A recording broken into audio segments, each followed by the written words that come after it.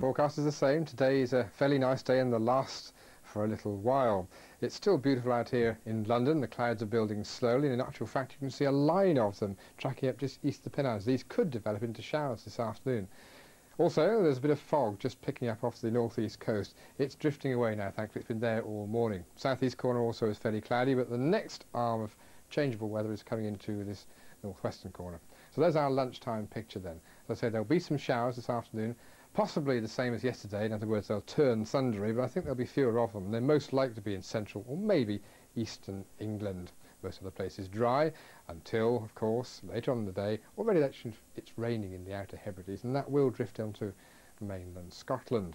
Today's temperatures, though, are a reflection of the pleasant nearness of summer. 21 degrees in Birmingham, for example, although they will drop as that southwesterly picks up for Western Ireland and Western Scotland. That's what's bringing today's weather, but this is the low that will be in charge for the next 4 days or so. So it will sweep in many fronts, and it will bring in quite a lot of wind as well, and a certain amount of rain, the detail hard to determine at the moment.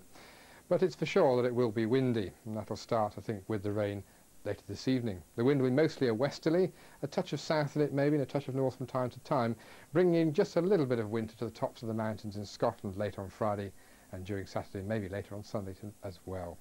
Tonight, though, it starts to come in properly. This is the rain, the forecast rain, and that runs into northern Scotland, or even central Scotland, where that rain for a time will be heavy before it clears through. Of course, it'll stop a frost. So Friday starts with that rain band tailing off as it goes down through England, and once it's gone eastwards, it'll allow the showers to come in. And those will fairly quickly turn wintry for Scotland. Temperatures everywhere will be lower than today's, as you can see. On Saturday, it'll again be a little bit warmer in the south, but windy, but still fairly nasty